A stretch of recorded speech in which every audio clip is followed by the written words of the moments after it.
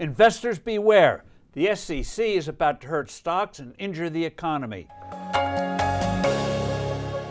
Hello, I'm Steve Forbes, and this is What's Ahead, where you get the insights you need to better navigate these turbulent times.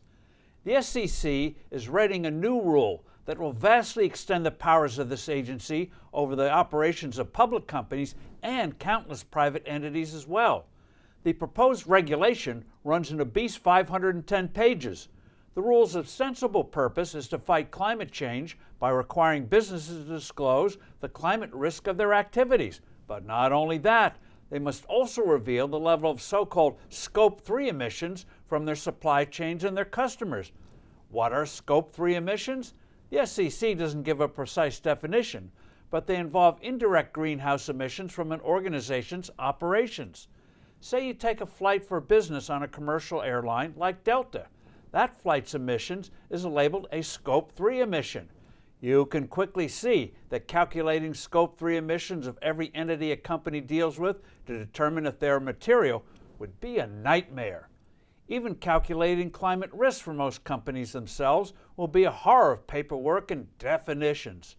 Companies will have to have their emissions estimates certified by an accounting firm or other recognized expert outfit.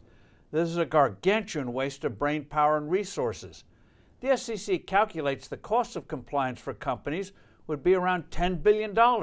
In the real world, it would be considerably more. The rule will be a bonanza for lawyers and litigation-happy special interest groups. Extremist climate change activists will threaten costly lawsuits lest companies conform to their political and operational demands. Large pension funds, like the California Public Employees Retirement System, and mammoth money management firms, such as BlackRock, will use this regulation to browbeat companies to further their political objectives. The immense effort to conform to such an extensive regulation will inhibit firms from going public. This is bad news for the economy's future in two ways.